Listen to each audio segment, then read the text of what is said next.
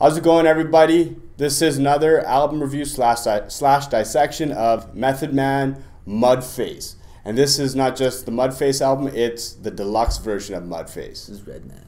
Oh, REDMAN. Sorry, that's gonna be REDMAN'S Mudface. No, we're I've been listening to so much we're Method rolling. Man. You're fucked. I've been listening to so much Method Man today.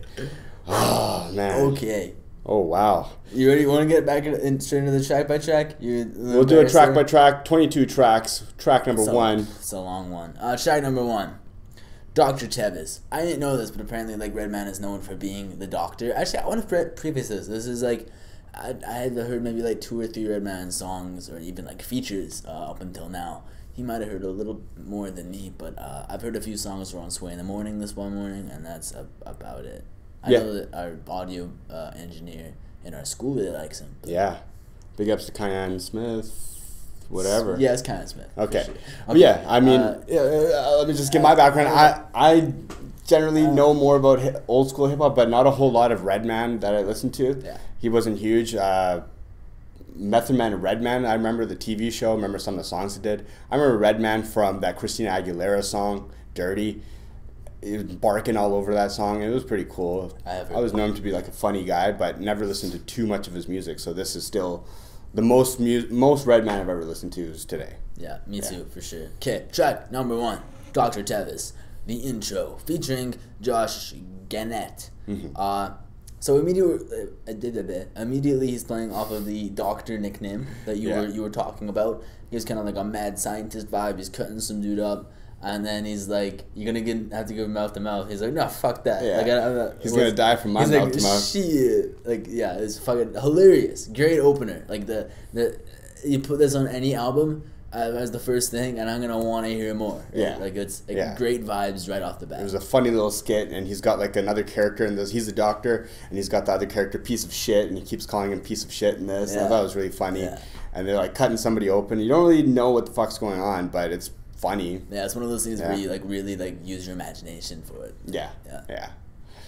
Track number 2, the first song on this one is "Was Really Good." This one had no features on it. This is like a very like attitude, kind of cocky, braggadocious kind of record. He made a statement. It was a nice short song, sort of. Yeah. There's a lot of really short songs that are, we call it personality pieces, that just sort of give you the whole feel, the whole vibe of what the next few songs are going to be like until the next interlude, and it's just sort of like sort of insight into the attitude of that portion of the album. And it was nice. It sounded really good, and it was only about a minute long, maybe a little bit longer than that. Like that. And this was, like, obviously it's the first real song because the intro wasn't necessarily a song. So like the first side of the production we're hearing, not only just his rapping, but immediately I loved the beat. Yeah. And like that kind of, that stayed throughout the entirety of the album. Yeah. Not to spoil too much, but I'm not sure if it was like that on this one, but probably more than 80% of the songs on this album had piano beats. I'm not sure if this one did, but I know I had a beat that I really liked, and it was a boast track, which usually I'm like, the boast track, you know, any rapper can do that, but what I'm realizing now is that even on songs that don't seem like they have that much substance, it's just part of, like, REDMAN'S personality and REDMAN'S flow is his substance. Right? So, like, even for a boast track, this is incredibly lyrical, like, crazy references here and there. He goes from fucking, that's on the next one, actually, but, yeah. Oh, crazy flow, also, and I love the hook. The hook is, track number 3, no, this is you. Is it? Oh, it is. Beastin', or Bracket MCA, Bracket.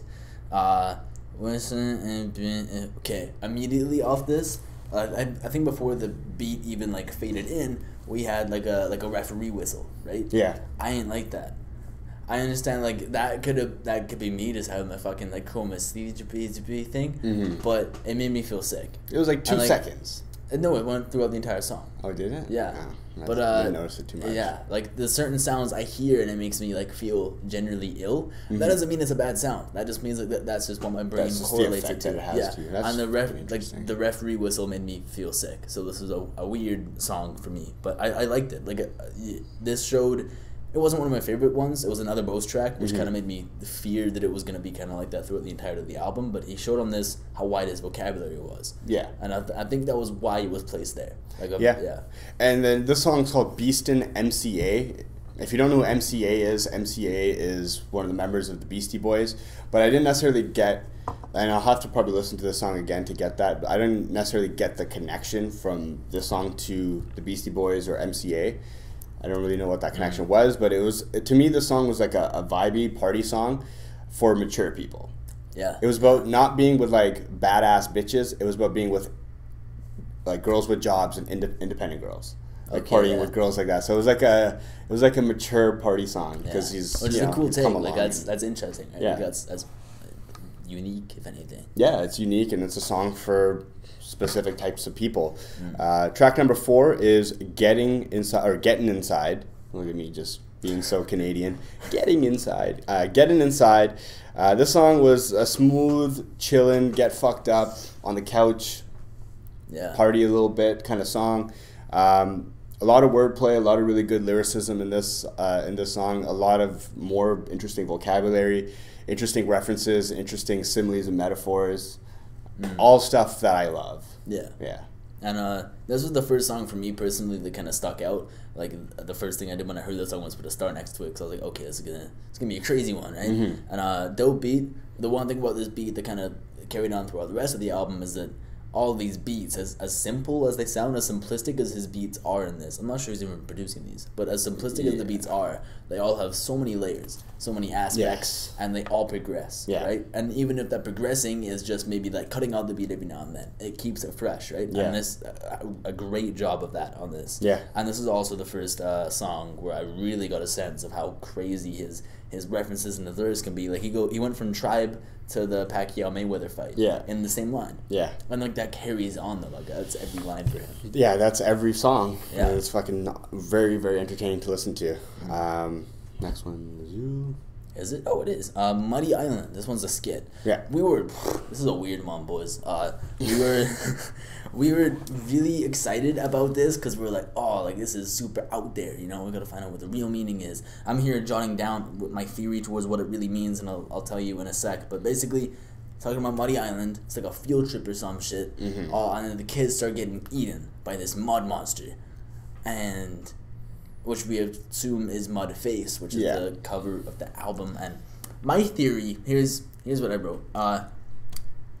Doctor and piece of shit who from like the beginning skit made this monster. Like when they were doing the surgery thing, they were making a monster, and I thought that was shaping today's generation of hip-hop. The monster being Mudface, being Redman, saying like Redman is shaping today's generation of hip-hop, and like even maybe today's youth in a sense. But I then realized that was being way too complicated about it. He didn't talk about this ever again. This did not come up after this song, and I don't know what this thing means. Yeah, because that takes away so much value from this track because it could have been so interesting. Yeah. Like to us, we were listening to it like, whoa, what was that? It was funny. It was interesting. Yeah. It was way out of left field. You know, based on the songs before that, you didn't see this one really coming. You know, with that like news reporter kind of telling a story angle, and then they just got rid of this. Like I just don't know what the plan was with it. They just tossed it, and I don't know, it felt like a waste of time. Yeah. This next song is N-Word Like Me. Not like me. It's the name of the song. Not like me either. Because we're not. Yeah, so it's the song is called N-Word Like Me. This song has like a reggae beat sped up. Yeah. Which I really thought it was a good beat. I thought the production, a lot of layers on it.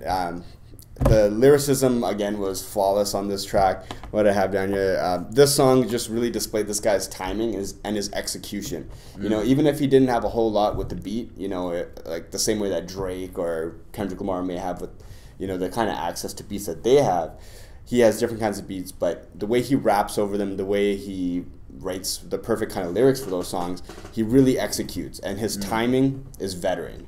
Yeah, really though. Yeah, I got a sense of that from like the very beginning of the song. The way he intros the verse, like the very first words of this song, such a strong start, right? I can't remember exactly what he said, and then he goes on to he references a bunch of rappers, a million different references to weed that I didn't even know could be like like we'll hear that throughout the entirety of the album. But I thought something was going on with the many references to rappers, like he's talking about what is it, Graduation, Carter, and T-Pain with all within like 3 lines maybe, and I was like, oh, then maybe I was right about the skit from before. I wasn't. But yeah, and yeah, dope beat also.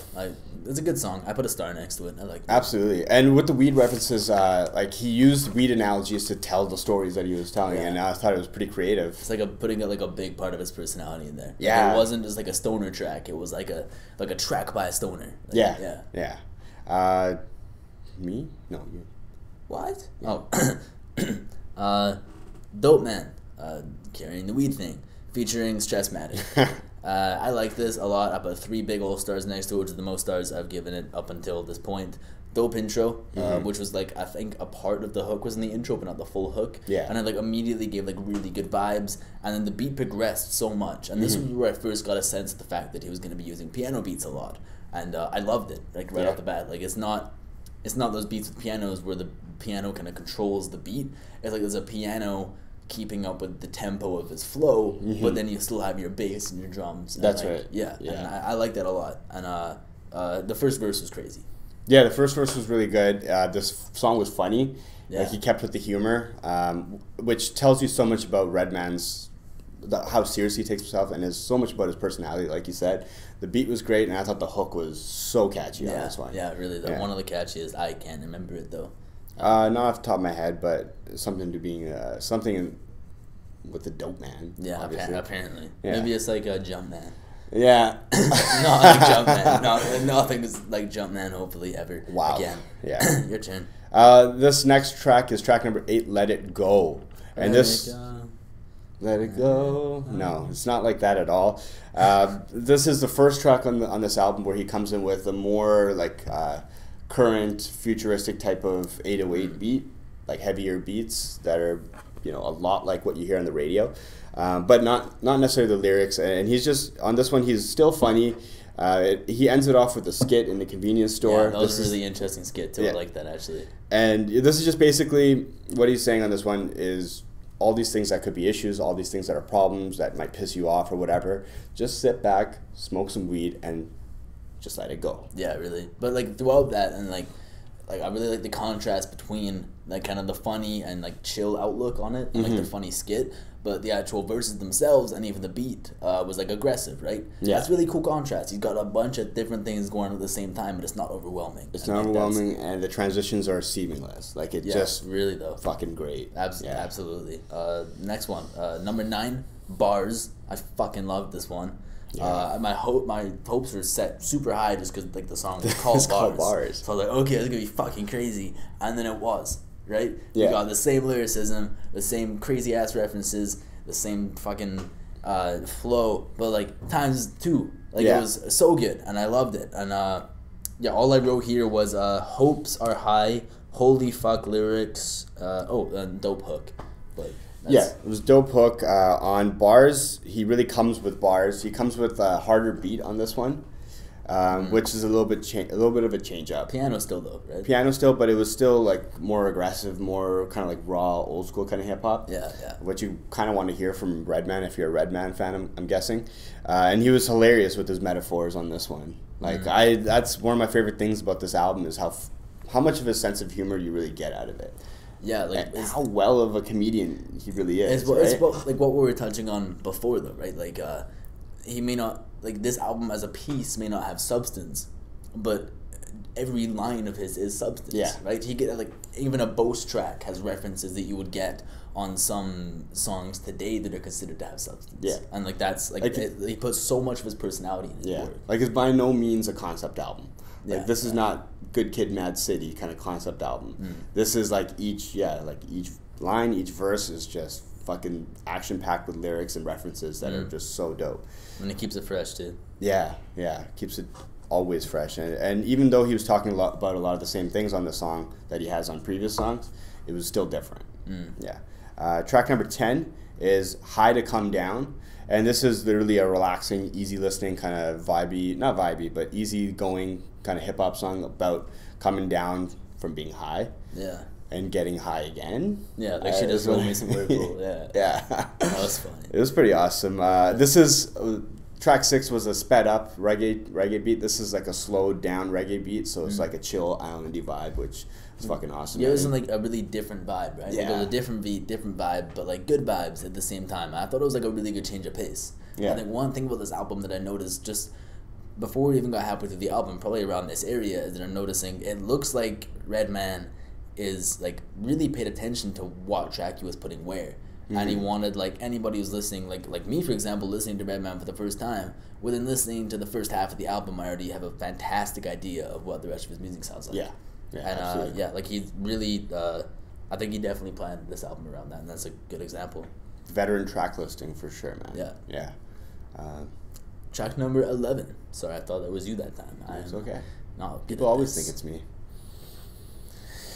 Won't Be Fiendin'. Won't Be Fiendin', the Dez remix. Yeah. I gave this one 5 stars. Oh yeah, this is it had like a long intro, a long outro, kind of like talkative. It sounds like he's kind of like on a radio show or some shit. And I was getting weird vibes because I was like, oh, it's gonna be one of those where like it talks for way too fucking long. Yeah. And then no, it was favorite beat so far. Like, Yeah. the piano beat again. Pretty much all these beats are pianos. Fucking bars beyond all belief. And I think this was top 3 favorite songs probably. Oh yeah, this was his most layered beat on this album. Yeah, a lot of layers. Yeah, a lot of layers, a lot of switch ups. Was this the one with Really all the good. different, like it would pause and go to a different sample? Yeah, and like then that's go what back to like the beat. great progression, kept it Yeah. fresh the entire time. I know the hook was fucking crazy. Yeah, the hook. I mean, Like, on all when these the- songs, I think that he nailed the hook. This is one of the like there were 2 or 3 times throughout this album where the hook went off. I mean, you just looked at each other. Yeah. Like, oh shit. Yeah. And like this was one of those songs for us. Yeah, this song was just this song. What it's about is basically like loving weed, and weed will always be there for you. Like no matter what, like as long as you've got some weed, you're good to go. It's like herpes. Like yeah. I mean, you won't be It's always gonna be fiending there unless for you you. have weed. So I guess of course, Yeah. right? If you're a weed head. Number called 12. stubborn. No, weed head, man, old school. Track number 12, Undeniable, featuring Runt Dog and Ready Rock. This is like a harder kind of cocky song. Like definitely a boast track. Definitely a boast track, and I felt like this is sort of your break from Redman a little bit. You get more features. You get 2 other verses from different artists, and just gives you a little break of Redman's whole style on this album, which was definitely a good switch up. Mm-hmm. It was one of the only beats that didn't have a piano. First of all, no piano whatsoever on this one. Like a little more aggressive, good progression, but throughout all of that, except for maybe the second verse, which wasn't even Redman, I thought it was a weaker track. I thought it was a weaker track as well. For me, it did kind of get stale. It was kind of similar to some of the other tracks in the first half of this album, so it just sounded repetitive after maybe the first verse. Yeah. You. What? You did 11, No so you do way. 13, bro. Okay, I'm just so behind the ball here. I was going to drink my coffee and everything. It's okay. Okay, gotta preface this again. I love using the word preface. I say it a lot now. I mispronounce it probably. Unlucky number, track 13. Go Hard.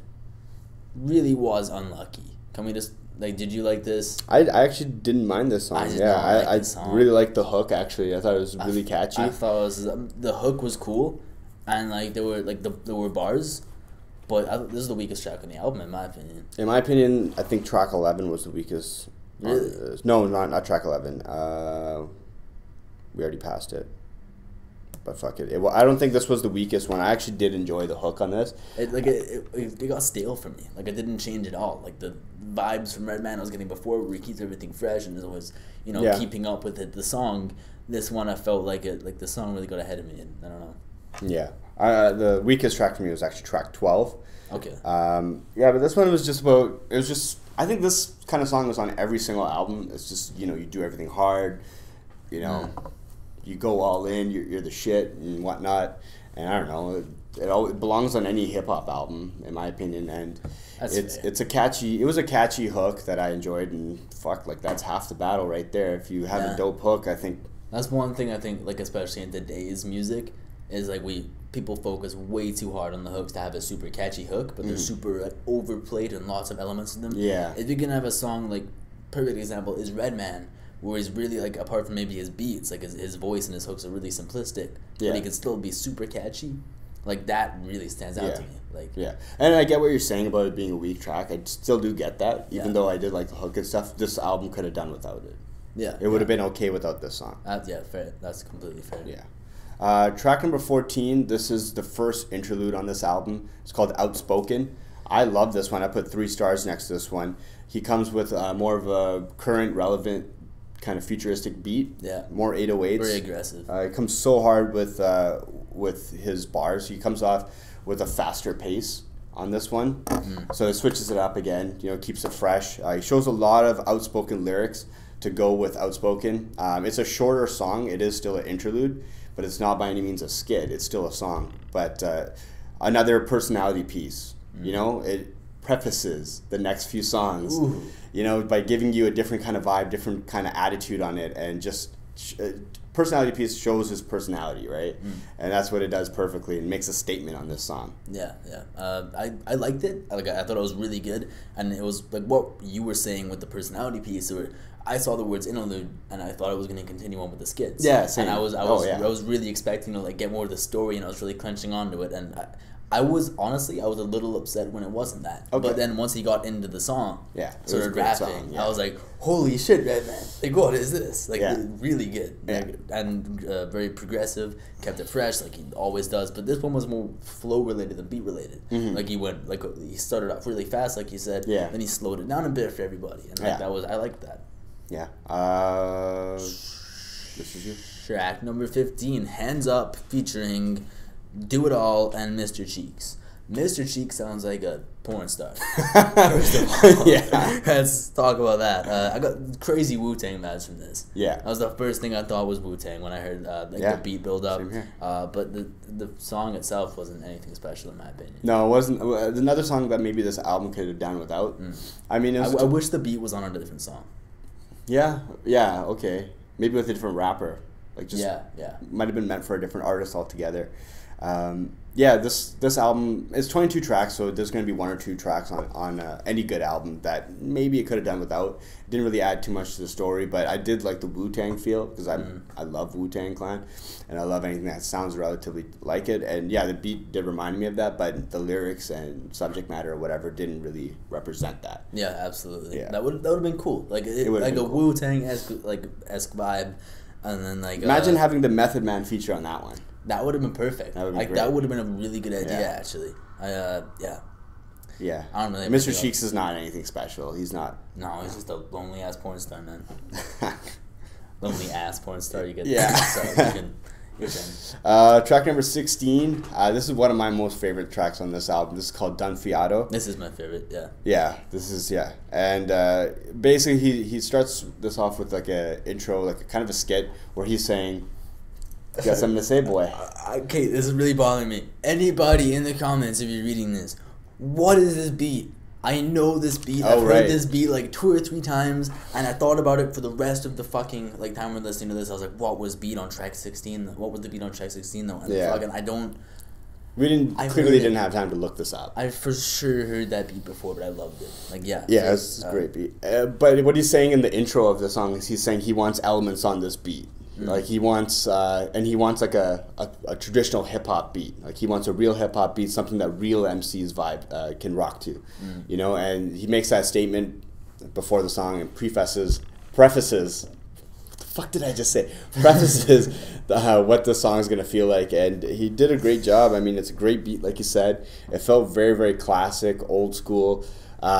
When he says elements, what I think that he's alluding to is the 5 elements of hip hop, and you definitely hear that in the beat. Like the jazz and like the soul, funk, and just all those instruments and all those different kind of samples and sounds, just laid over a very simple 808 drum beat, and him just coming with softer lyrics, and then great progression too. Yeah, That's one thing that I really liked about this, is that near the end we're getting samples we did not expect. We had a few of those moments where we're like, what? Yeah.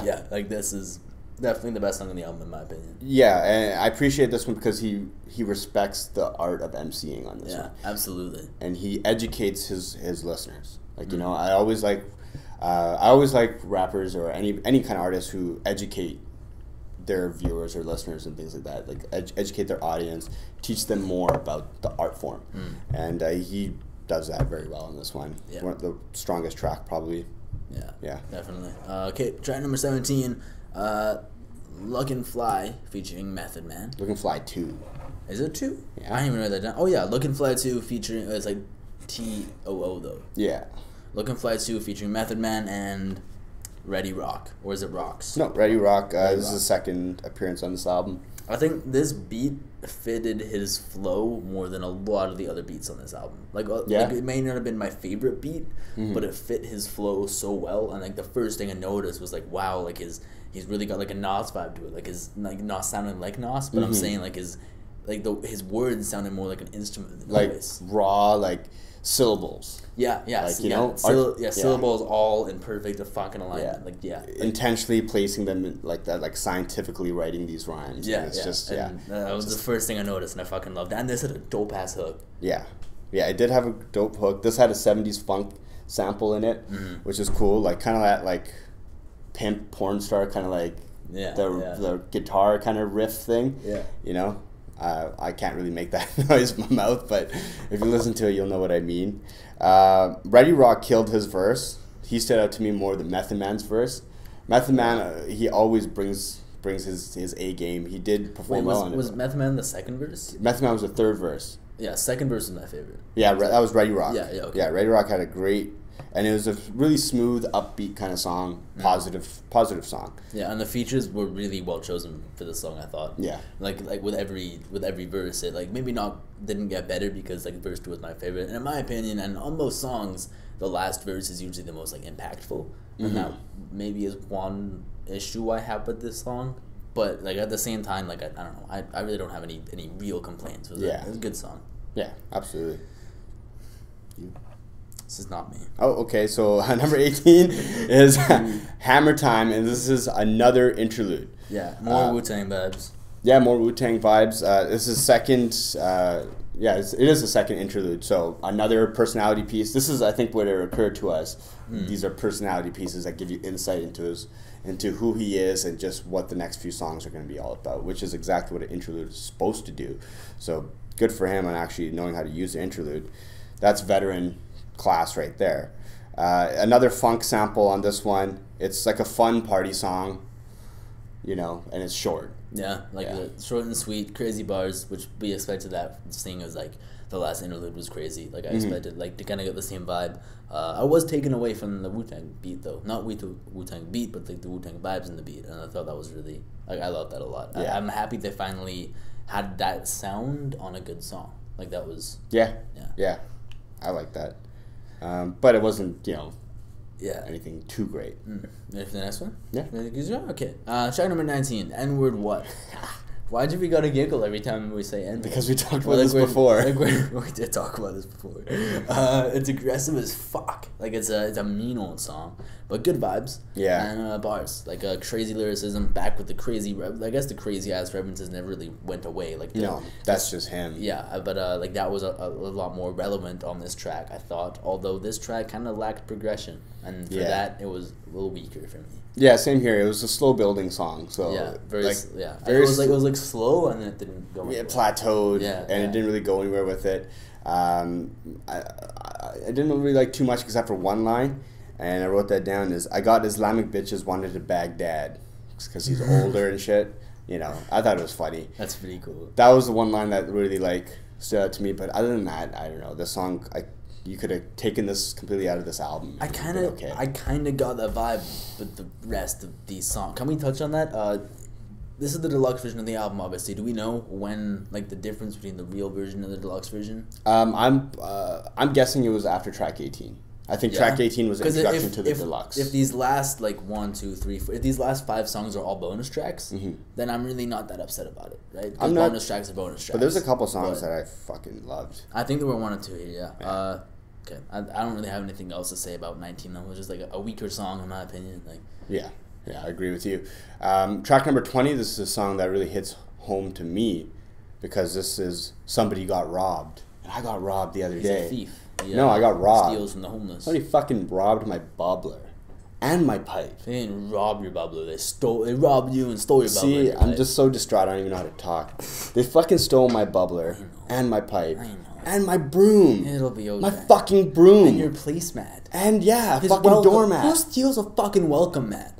Like, hey, I'm gonna steal your broom so I can clean up after I smoke with your tools, and then I'm gonna wipe my fucking feet afterwards because I'm a nice thief. If you're watching this, fuck you.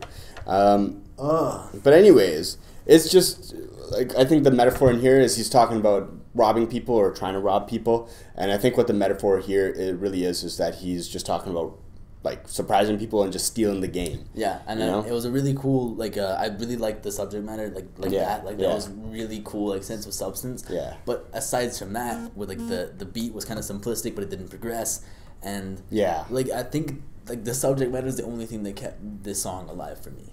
And like the rest of it was kind of stale. But this is the song, and I put it in the notes here. This is the song where they had like the dun dun dun dun. This was that one. This was that song. Really? Oh, okay. Yeah, they had that twice where they had like the beat break into that, and then they had it break into something else, which I can't remember what it was. But it was at the perfect timing. And this is another one where he shows off his lyrical timing. Yeah, and his the way he puts his syllables is so mathematical, and it's like so methodical. Like he is a genius when it comes to that. His feature too, actually. Like, come to think of it, like now that you reminded me that this was that song, I did like this song quite a bit, and like the feature in the song really helped. Yeah, like it was almost like the same like mathematical thing like you were saying. Like good vibes. Yeah, good vibes. Well thought out. Yeah. Rockin' with Marley Marl. That's so hard for me to say. Yeah, I know. Why is that hard for me to say? Marley Marl. Just say Marley Marl. Like, that's how all the rappers say it. Dope beat. Catchy ass hook. Like, I like the hook a lot. I'm slouching so much. I'm like shorter than you know. I'm 6'6". This isn't how this is supposed to work. Apparently, I'm fucking 6'8".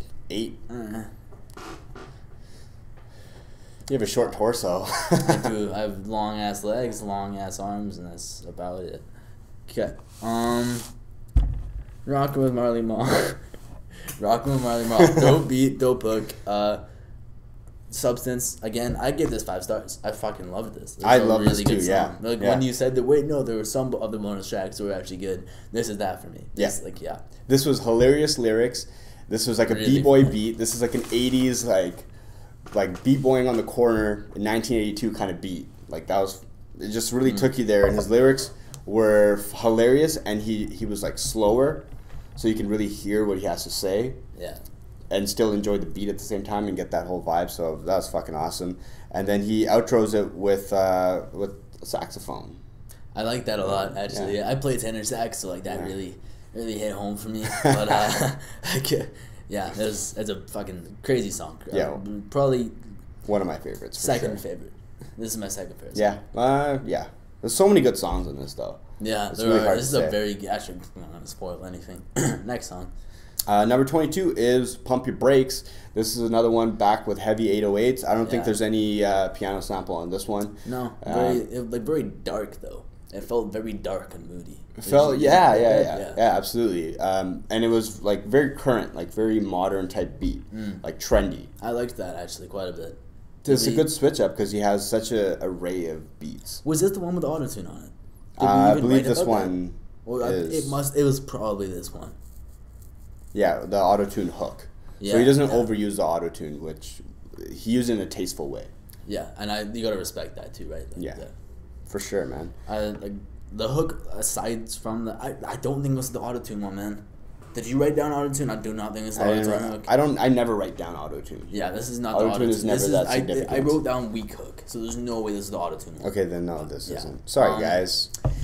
There's a lot of songs on this album, and this like our brains are only so big. I'm gonna show you. This is a weak page for me. I didn't have a pen for this part, so I used a marker. So like, this is my notes for this one. It could have been better. So I'm. We tried really fucking hard, but our brains are piece. This is a Saturday and we're in school. Like, what the fuck are we doing? Yeah, it's dark outside. It is dark outside. It's fucking 7:35 p.m. on a Saturday, and we're 7:36 now. Anyways, go ahead. Riding. It's the last one. It's the outro. And was it a skit? I think it was a skit. Yeah, it was a skit. White people are riding. I liked that. No, this was not a skit. Not a skit, but he introed it with like it's a announcer, like a reporter saying like white people are riding. Like, why are the white people riding? It was like that was after Method Man's Mudface album. Yeah, we're expecting the black people to riot. Method Man's Fuck, dude! I listened to way too much Method Man today. Muffin Man, Redman. Redman's Mudface album. Yeah. And they're like, oh, we're expecting African Americans to riot, but not today.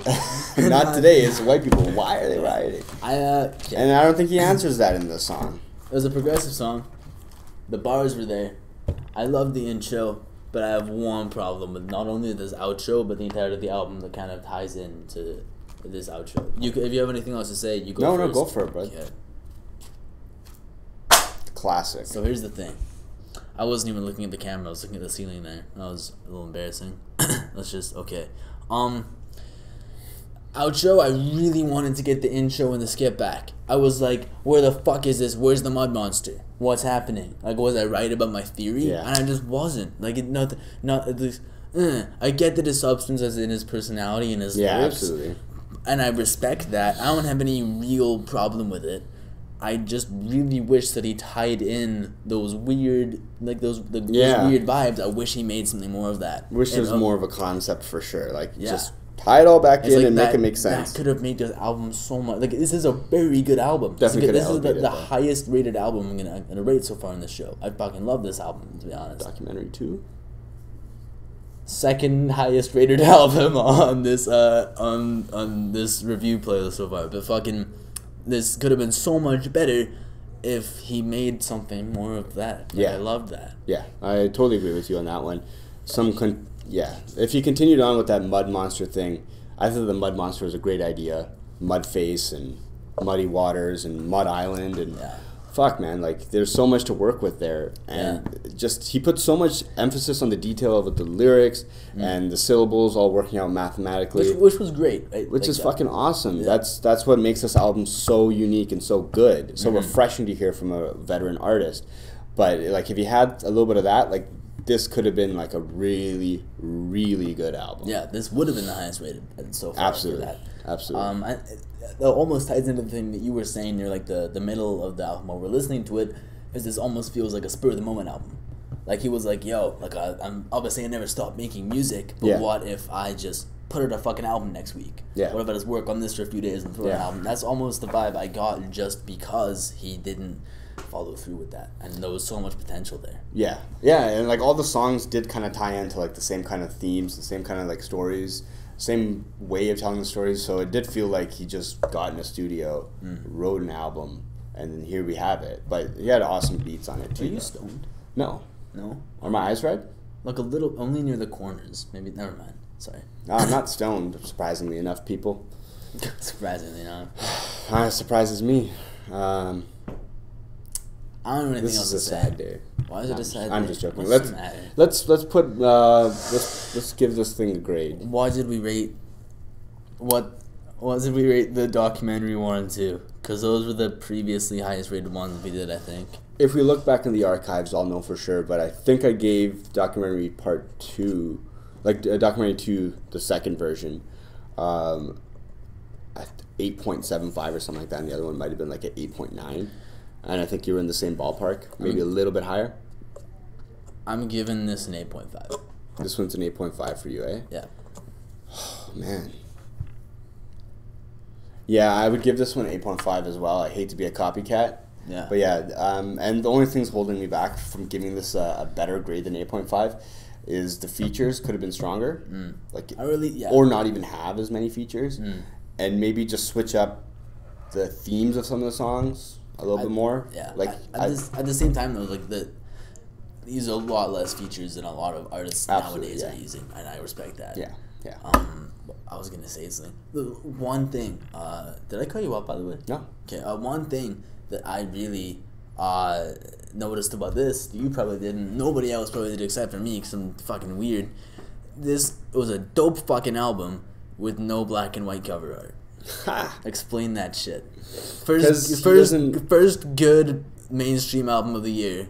Because he doesn't have to pander to the mainstream. He's so talented. Yeah, true. Yeah, like he's so underrated, and I liked all the things that he did do, but I wish he just took it a little bit further. And then the whole Mud Monster thing kind of bothered me. It was like those first two skits that he did were just kind of a waste. Like, why should you even care about it if there's no conclusion to it? Yeah, or it's kind of like we got built, like there was a story, and then the story just kind of plummeted. I think we're done. We done? Yeah, we're done. We're done. Are you guys done? I'm fucking done. It's late. I'm tired. I want to go home and fucking watch Netflix or something. Hope you guys enjoyed. I'm Alex Robinson. I'm Brandon Budgeon. Bye. Peace the fuck out. I'm sorry.